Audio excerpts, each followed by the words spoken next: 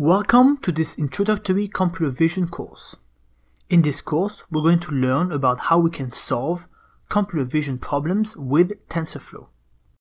TensorFlow is one of the most popular deep learning libraries and was created by Google.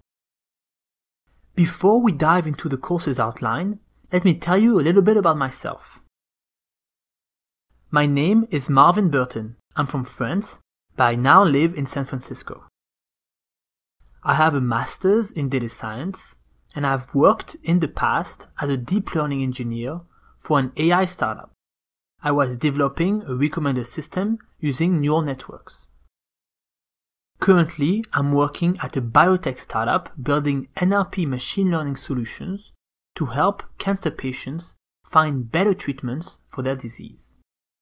Let's now go through an overview of the course.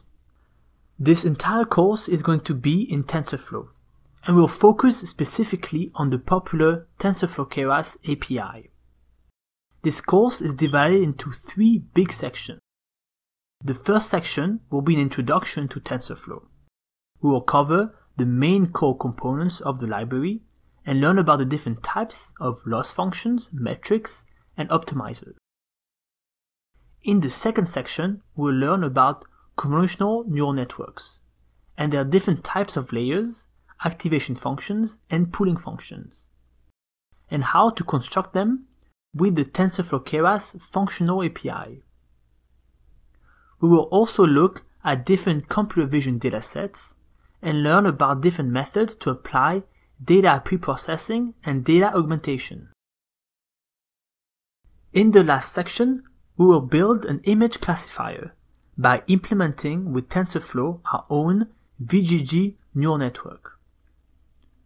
We then will construct training and evaluating routines to train the VGG network from scratch.